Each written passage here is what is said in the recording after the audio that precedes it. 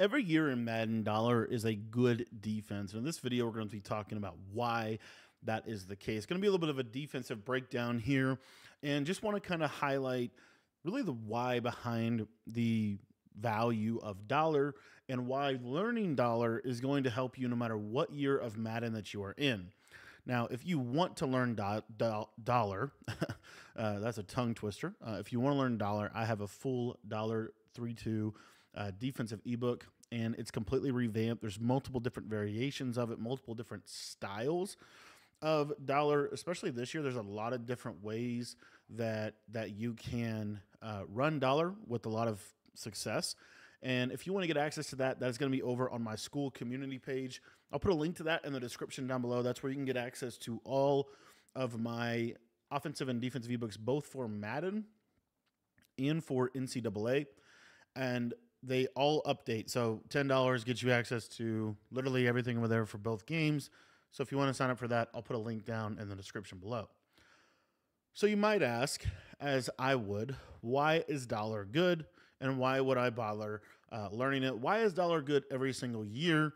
Is it a glitch formation? And I would argue that it's not. And the reason why is because dollar does something better than almost every defense in Madden, and it's not necessarily blitz.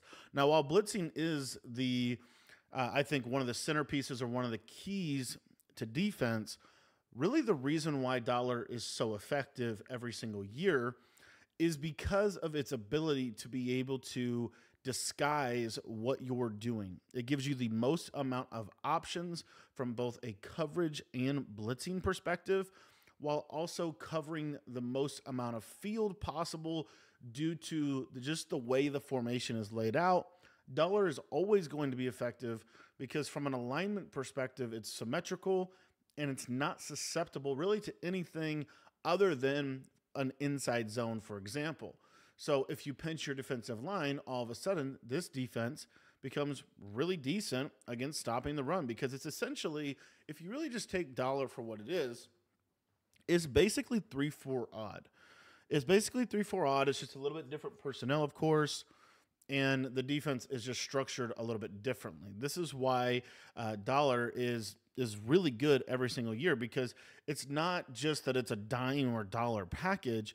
If you just look at the layout of the formation, it's not too hard to see that this is basically 3-4 odd, just in terms of kind of practically how the formation is going to work. It's essentially 3-4 odd. So you can see here, I can kind of create different types of fronts that are super effective for defending the run. And they also allow me to create different methods for blitzing. There's a lot of different ways to blitz out a dollar. There's not just one way to do it. And I think there's a lot of value in that. We can send A-gap pressure. We can send edge pressure. We can send what I've called in previous years crossfire pressure. Like, dollar is not just DB Fire 2 every single year. If you think about it, dollar is 1 year it's DB Fire 2. The next year it's spinner.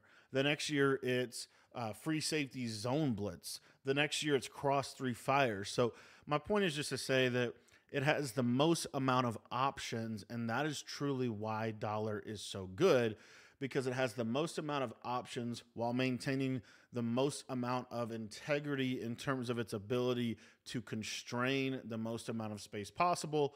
And then it also is really effective for defending the pass, which we know in Madden that the passing is obviously king. So that is some of the reasons why dollar is so effective. Now, on offense, I'm rocking trips tied in. I'm actually kind of messing around with the New England trips. The main reason why is for this play, PA slot corner, and the fact that I can't get this play in MUT right now because the playbook is not available. So I'm running a lot of kind of freestyling, a little bit out of this PA slot corner type of play, and running a lot of, really what I'm trying to mess around with is kind of horizontal spacing concepts. If you want the full trips tied in ebook, that is also going to be in my on my school page. The link to that is going to be in the description below. I've been really happy with school.com. I think it's a great platform.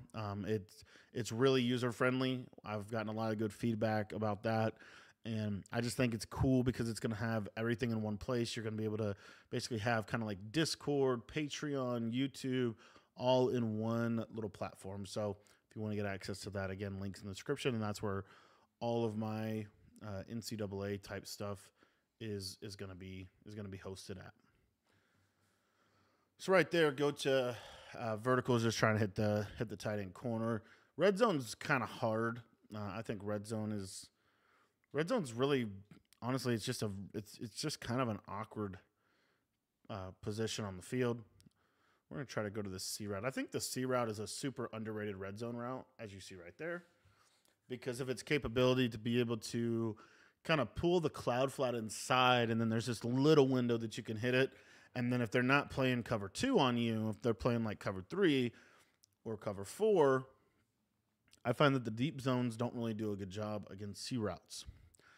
So back to defense and kind of talking through, what makes a good what makes a defense good. So there's a couple of things, a couple of principles that I think are transferable year over year.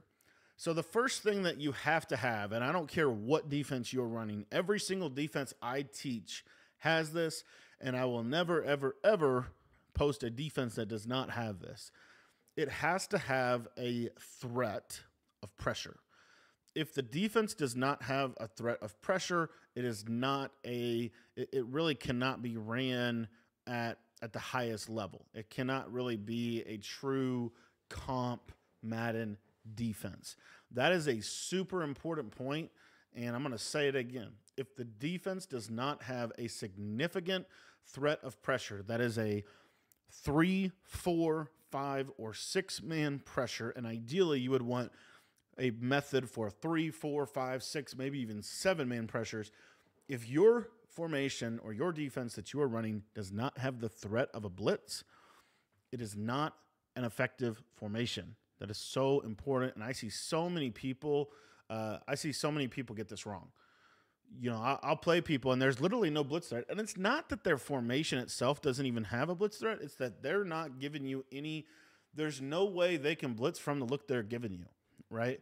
So, like right here, I could send A-gap pressure. I could send double-edge pressure. I could send – I have a couple different methods that I can send pressure from. And there's other looks of this that I can get into that we could get into with the double safety defense where we could send pressure from the safeties. But the point is, if they are sending 5 receivers on a route, I have the ability to really easily craft a pressure setup.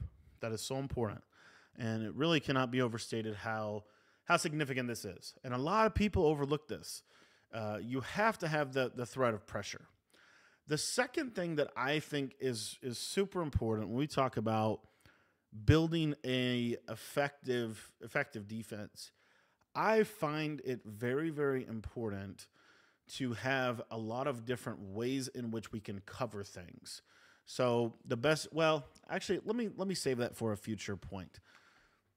The next thing that is kind of like a no-brainer, like you kind of have to have this. You have to have the ability to, I'm trying to think how to word it. You have to have the ability to make everything look the same. So your coverage setup needs to look the same as your pressure setup. At the very base level, I find that to be very, very important. So your coverage setup, really you want that to look like your pressure setup. Very important. So you want the majority of your defenses to look the same. Now, there are some situations where you might make a very specific adjustment to stop something that it might be a giveaway. But in general, you don't want to have a lot of tells in your defense. You want your defense to largely look exactly the same every single time.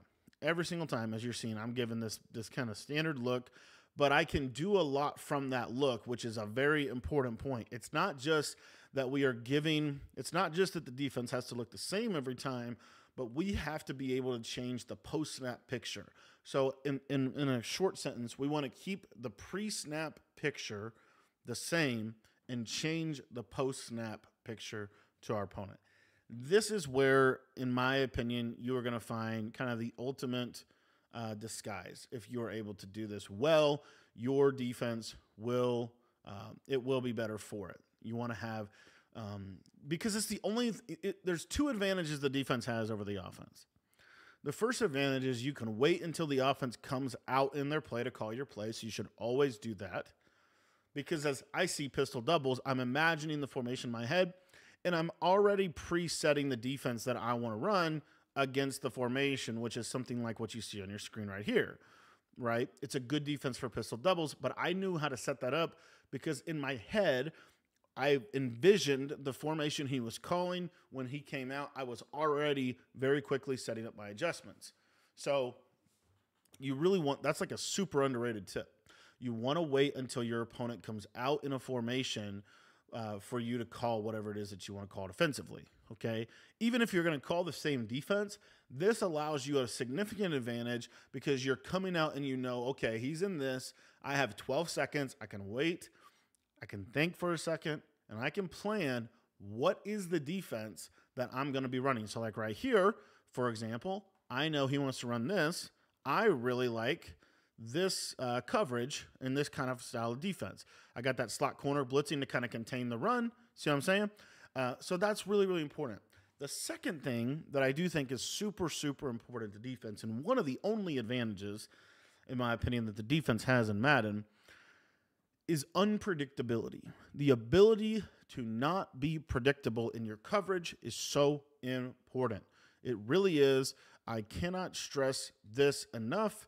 You need to be unpredictable in your coverage. If you are not unpredictable, it is way too easy for the offense because the way Madden is made, it has nothing to do with whether it's realistic or not.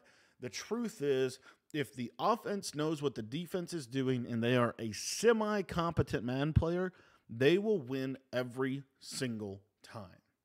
So it is very important that on defense, you kind of be a little unpredictable in terms of what you do.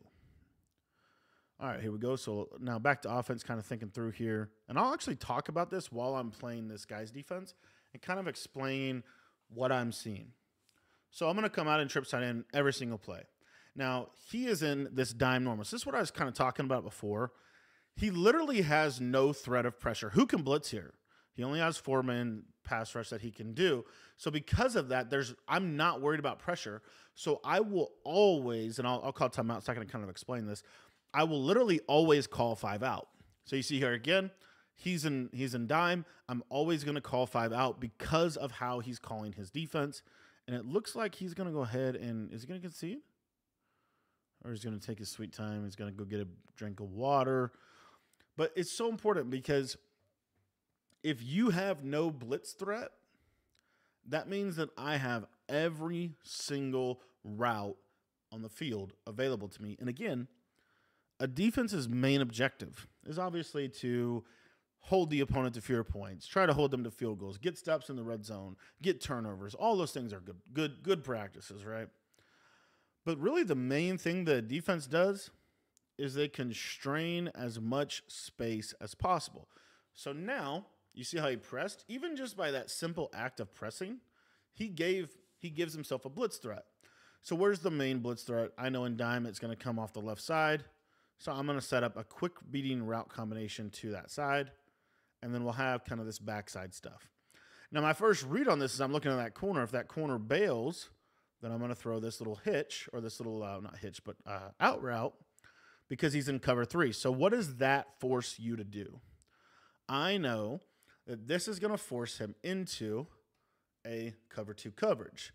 So in this case here, I'm actually going to call a play that's really, really good for cover 2. And there's some methods in which we can attack it. Maybe something like this on the back end. And again, I'm not worried about pressure because he hasn't blitzed me yet.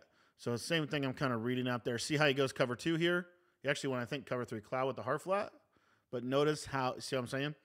Notice how I caused him to have to play something, and then I took advantage of where he is going to be vulnerable.